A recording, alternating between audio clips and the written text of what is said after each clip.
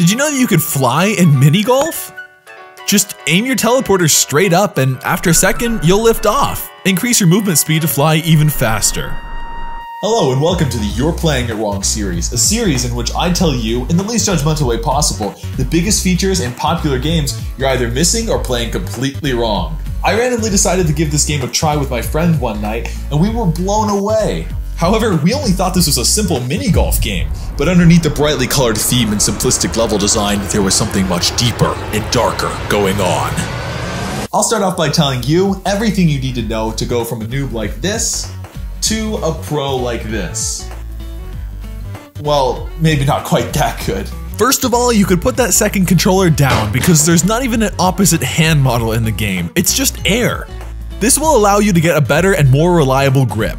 Now that you've got a good grip, let's work on your stance. This is where watching real golf tutorials will actually help you with this, but the general rules I follow from those are: first, keep your feet shoulder width apart. Second, rotate your body around the ball so that you make a 90-degree angle where your feet are pointing and the path to the hole. Third, lean forward slightly. Also, don't move your head to watch the ball when you swing. This is a bad habit that can cause you to lose focus in your form. Just keep your head down and follow through. Also, since you are going to want to keep your head down while hitting the ball, it's good to notice the dots on the putting green.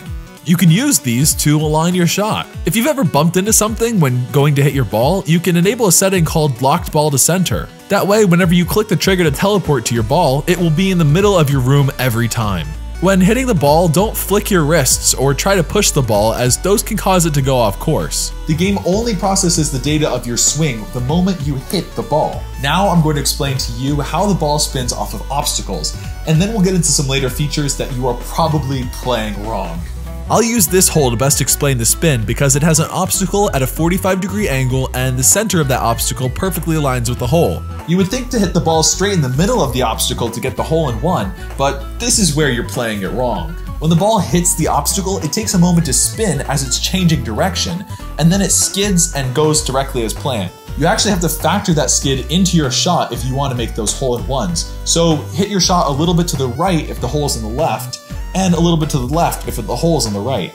If you want to take a practice swing right where the ball is, enable the grip to putt feature in settings. It can improve your accuracy while eliminating mistakes. Not to say all mistakes are bad. I mean, my friend accidentally hit a ball backward once and we found a new path to the hole.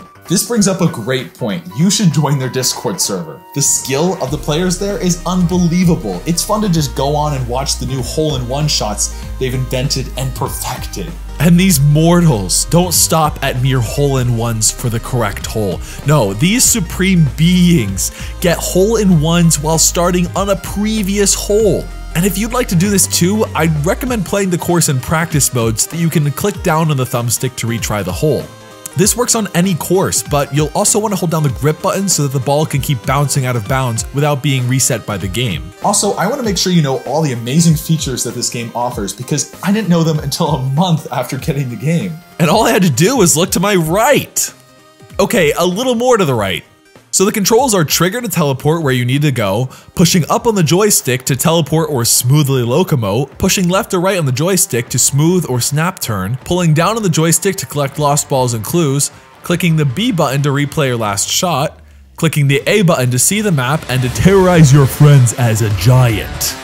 Seriously though, the map view shows a lot more than you would think. You can also teleport to any spot on the map from the giant view. On the scoreboard you can see, well, the score. But underneath that, the check marks mean that you found the lost ball for that hole. Speaking of lost balls, I've got a lot of them. Yes, before your eyes are dozens of lost balls, with more to find when a new map comes out, which happens around every 2 months. Okay, I've hinted at this many times now, but there's something mysterious going on in the game.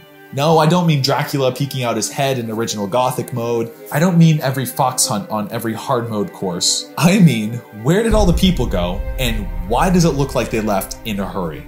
Look at what they left behind. The lights are turned on, candles and torches are lit, this vault is left open, gold left out untouched in a mine like it wasn't valuable. Even the food from this traditional celebration has been left out untouched. But there's a mess, like something scared them or took them away. Let me ask you something. Who are we? Why are we here? The player character model. What is it? I'll tell you, it's one head and one hand, But why does the head always look so suspicious? When you're playing and you turn to look at your friend, do you see a human? Or do you see something else?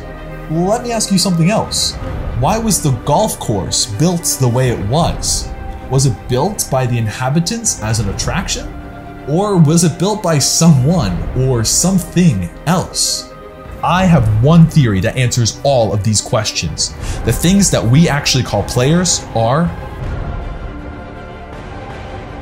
aliens. Aliens disguised as humans with their simple hats and sunglasses, and now with customizations to cover it up even more. They may have fooled everyone else, but they haven't fooled me. I see what truth lies beneath those dark shades, the past that's been one big cover-up. Through each mini golf course, their history is told. The shape of these courses are circles, just like the crop circles on Earth. The first generation alien head was captured on our trip to space, only for them to wipe the ship clean of all human life. A wanted poster for the first generation alien. What kind of trouble did it get into to cause the humans to hunt it down?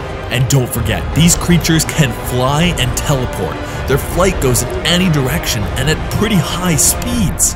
I alone cannot find all the facts of this alarming truth. You must help me by putting your discoveries down in the comment section below. Goodbye for now.